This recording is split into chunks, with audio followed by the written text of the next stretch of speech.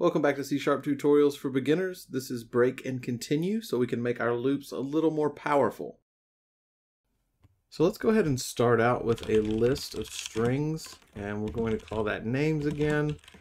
We're going to make it a new list, and let's go ahead and initialize it with Adam, Jamie, Steve, Kim, Shell, and Tom.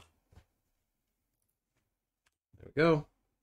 Now that we have our list, let's make us a for loop.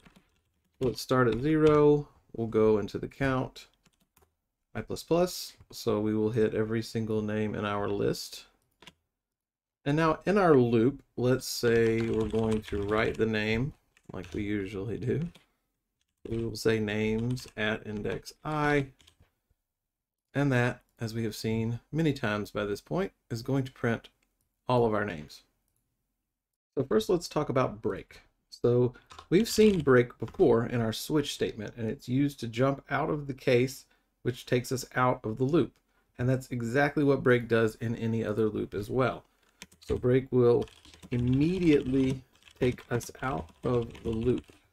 So even if I has not hit the count, even if we have more stuff to do under the break, it's going to jump straight here after this code block ends.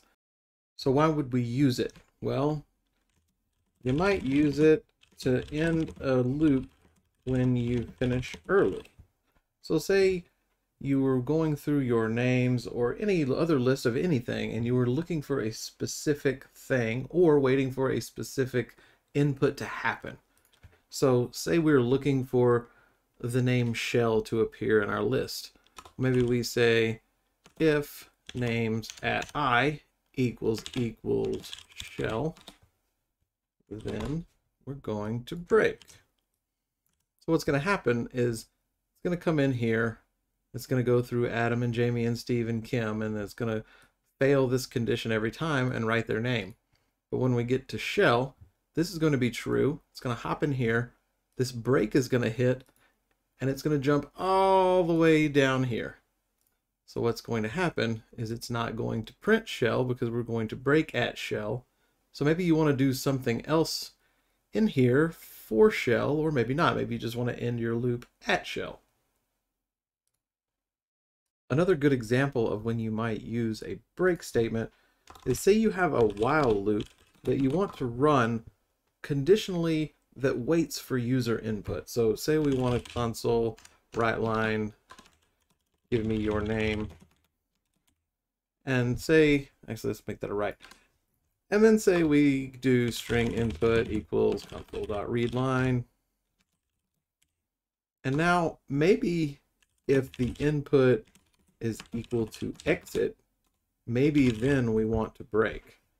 Because at that point, maybe we're done. So we want this to be infinite until some outside input comes in that can break this loop.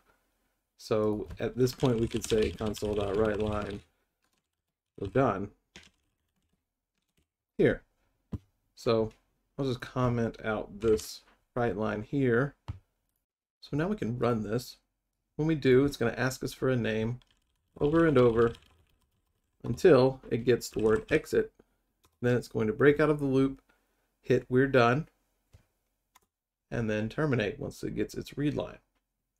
So using a break in a while loop, especially an infinite while loop, can be very handy if you don't know in your application when your condition is going to fire.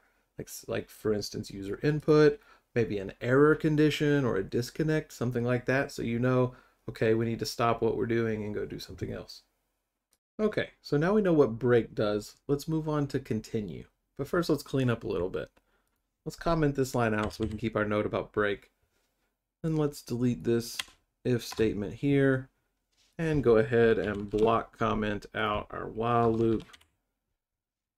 And we can keep our write line, that's all good. Okay, so now what is continue? So continue is written just like break, one word with a semicolon. And what it does is it will immediately take us to the next iteration of the loop.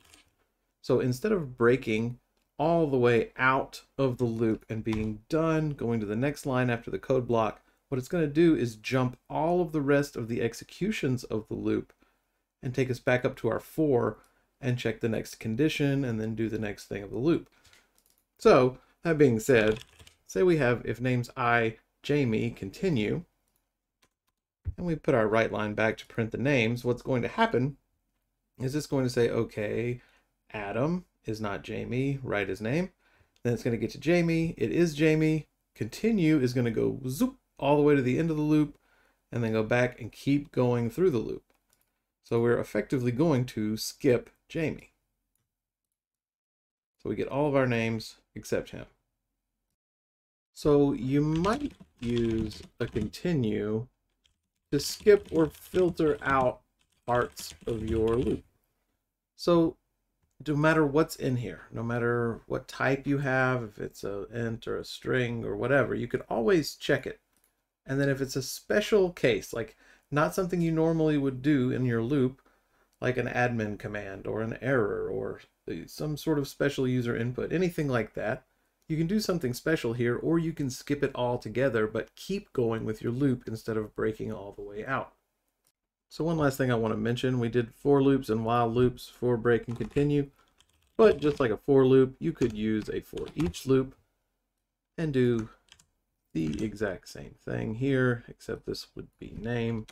So we could say for every name in our list names, if the name is Jamie, we could continue or we could break.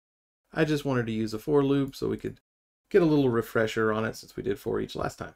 So next up, we have a big step because we'll be creating our own methods. So thank you for watching, everybody. Hopefully this is helpful for you. Happy coding out there. And as always, until next time, take care.